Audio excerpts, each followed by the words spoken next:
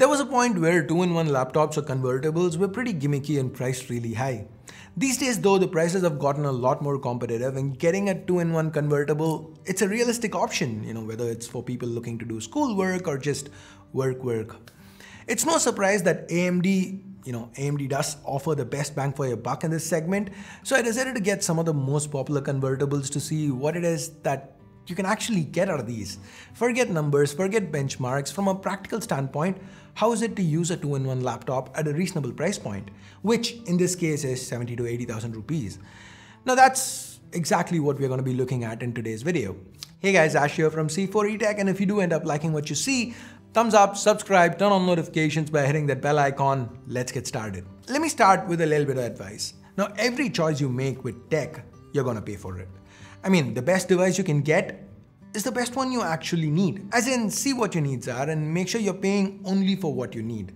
So say you need performance, don't care much about portability, get a desktop.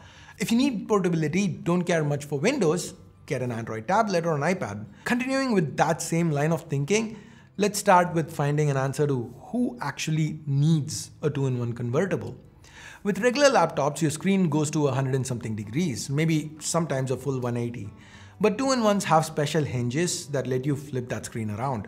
And at this point, the keyboard gets disabled, sort of converting the device into a tablet. And oh yeah, 2-in-1 devices have touchscreens to let you interact with the display. And that brings us to the question of what advantages does this unique form factor bring to the table? Windows 11 is probably the most touch-friendly Windows yet. Now, I'm not going to say the touch experience is Android or iPadOS level, but it's a lot more optimized now than it used to be. We get bigger submenus and toggles are more touch-friendly, gestures are available. In fact, I've gotten so used to the mixed usage of touch and keyboard that I miss having touch when going back to a regular laptop. So basically, if you want to do tablet stuff, a convertible is going to let you do just that. It even gets you a built-in stand. Now, if you want to save more space on your desk, you can use it in the tent mode. Recently, we saw another kind of 2-in-1 laptop here on C4eTech, the MateBook E, that was a 2-in-1 too, but a detachable, meaning it basically was a tablet with a keyboard add-on. While that form factor does have its pros, it also makes the end product top heavy, so you can't really use detachables on your lap or in bed. You're going to need a stable surface to be able to use it with the keyboard in its laptop mode. Now that's not the case with convertibles. Given they are closer to regular laptops than tablets, they are easier to use on uneven surfaces. Now just like with detachables, most of these also include stylus support. With some like the Lenovo Yoga 6, you even get a stylus in the box. The Lenovo Digital Pen, which can be useful if you want to jot down notes or sketch. It's also worth noting, while there are exceptions, more often than not, 2-in-1 convertibles pack in above average speakers. And this is one area where you have advantages over not just tablets, but also regular laptops. There's more space than on tablets to include speakers here, meaning you often get a more powerful pair. And compared to laptops, you can adjust the positioning. Now with a laptop, if the speakers are downwards firing, it's easy for them to get muffled. But here, since you can adjust the positioning, you can make sure they're firing in a certain direction to get the best media experience possible. And of course, with at least a 5500U under the hood, even 4K video playback is going to be flawless. There is one issue as a result though. Given these are special hinges, it's pretty much impossible to open these hybrids with a single finger. You're almost always going to have to resort to using both hands. Now, from a performance perspective, in this 70 to 80,000 rupee segment, the best bang for your buck is going to be with the Ryzens.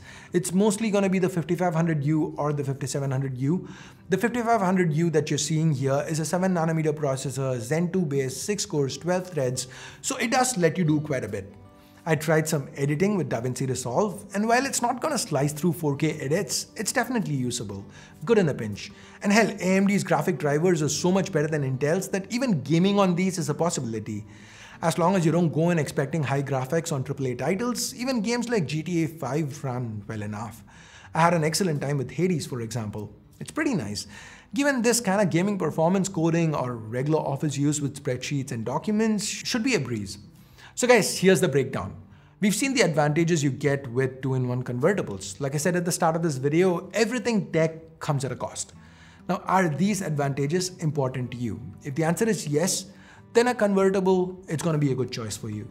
If not, you can settle for a regular laptop. You could get more performance for the same price. Because roughly a 5700U laptop is gonna cost you about the same as a 5500U convertible. And that's the price you pay for getting parts of a laptop and a tablet in one unique form factor.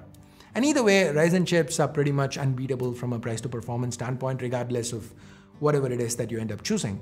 So what would you choose in this segment? Would you go for a convertible, maybe a detachable, or settle for a regular old laptop? What is your use case? What do you think is the best option for you? Leave a comment down below. Anyways, that's been it for this video. I wanted to try something different and zeroed in on convertibles. If you found this video useful, please do drop a like, subscribe, turn on notifications by hitting that bell icon. And I guess that's it. Thanks a lot for watching. Until next time, my name's Ash. You've been watching C4E Tech, and I'm signing off for now. You guys have a great day. Bye-bye.